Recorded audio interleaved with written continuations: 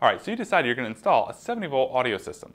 Now the next question is, what are the things that you need to consider in order to design a system properly? Well, hey everyone, Nick here with Snap AV. In this how-to video, we're going to walk through the various options of speakers and tap settings, different wiring considerations, all to determine the size of amp you're going to need. Let's go ahead and get started.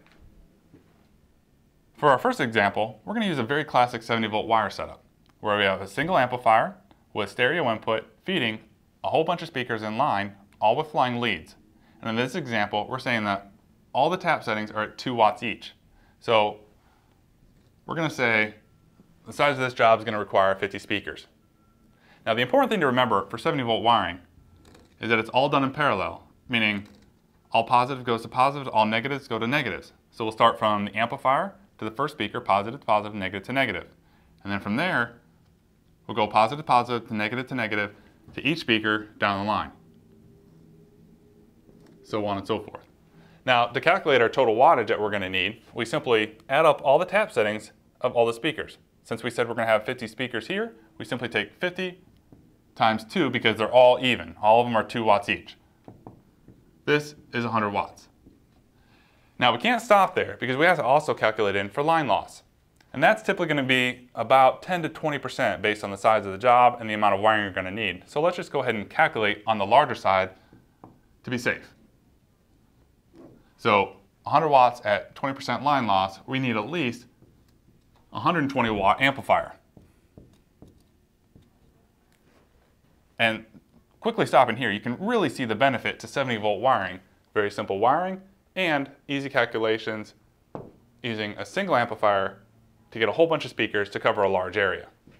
In our next example, we're going to talk to a little bit more complex 70-volt wiring setup. So for our amplifier, again, we'll use a single amp with stereo input, and we're going to introduce volume controls with multiple zones. So we'll have a volume control here with speaker, speaker, speaker for zone 1, volume control speakers for zone 2, and volume control speakers for zone 3. Now to wire it, again, we're going to go in parallel, so from the amp to the first volume control, positive, positive, negative to negative, and then we'll go from volume control to speaker and speaker to speaker. And in this example, we're using speakers with screw-down terminals, so it makes the wiring much easier. Now, what we need to do next is determine the power handling for the volume control with all these speakers connected to it. So we simply add the tap setting here, here, and here. 15 plus 7.5 plus 7.5 is 30 watt. So we know we need a volume control with at least 30 watts plus our line loss. So we'll say a 50 watt volume control. And we'll do the same thing for volume control in zone 2 and for zone 3.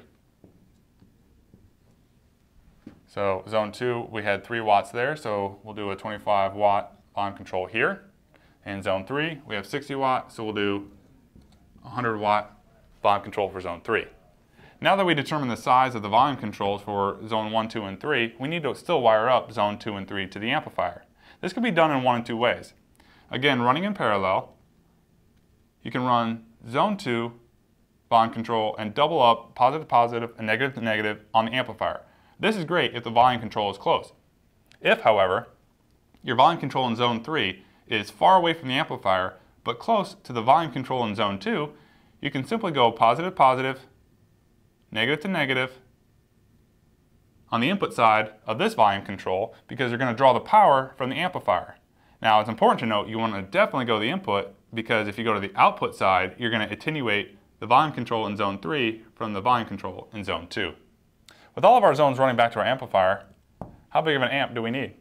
Well, you can calculate it one of two ways. You can either add up all the wattage of all your volume controls, and in this case 175. So you approximately need a 200 watt amplifier or greater for the volume control setup. Or, in the case of adding up all the speaker wattage, we have 33 plus 60 is 93. So approximately 110 watt amplifier for your speakers. Well, that's a really big difference, 200 versus 110.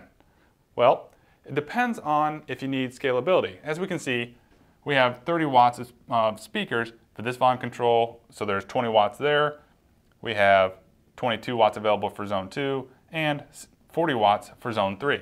If you plan on account for scalability, you're going to want to go with a 200 watt amplifier or greater. If, however, you simply design a fixed system and you're not going to add any more speakers, then you can simply go with a smaller amplifier. Now that we understand the basic wiring and calculations for a 70-volt system, you may be wondering, what tap settings do you use? Well, while that depends on the installation, the really important thing to understand is every time you double your tap setting, you're only increasing your volume level by 3 dB. While it's a noticeable change, it may not sound twice as loud. So if you're on a listening level of 60 dB and you go from a 2 to 4 watt tap setting, it's going to go up to 63.